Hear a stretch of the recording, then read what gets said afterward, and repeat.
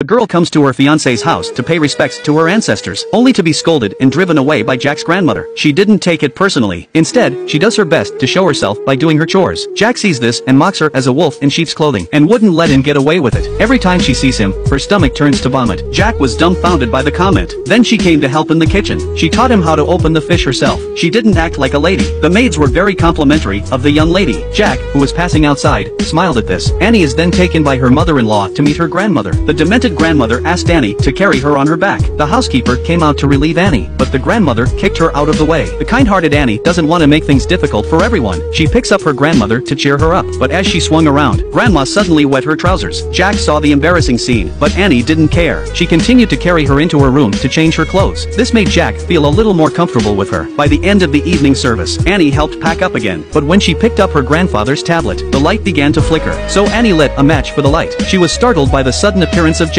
When the light came on, they both fell to the ground. Jack's admirer, Linda, saw the scene. She was so angry she turned and ran away. Jack thinks she's doing it on purpose to show Linda. Annie says she's the victim. Jack leaves with a disgusted look on his face. It turns out that Linda is Anna's best friend. She's had a crush on Jack for years. She asks Jack if he's going to marry Anna, but Jack says it's a family decision. Besides, she didn't believe in love. It doesn't matter who she marries. Linda takes the opportunity to make her love known to him, but she is rebuffed mercilessly, and he leaves. Linda couldn't control herself anymore. She rushed up to him and said if it didn't matter, then why can't it be herself? A helpless Jack turns his head to find Annie watching from a distance, immediately breaking away from Linda's embrace. Annie saw that she had been discovered. She fled in fear. Jack suddenly feels distracted, finds Annie rescuing her kittens. It turned out that the mother cat had died. Annie was going to bury her, so she asks Jack to dig a hole with a shovel.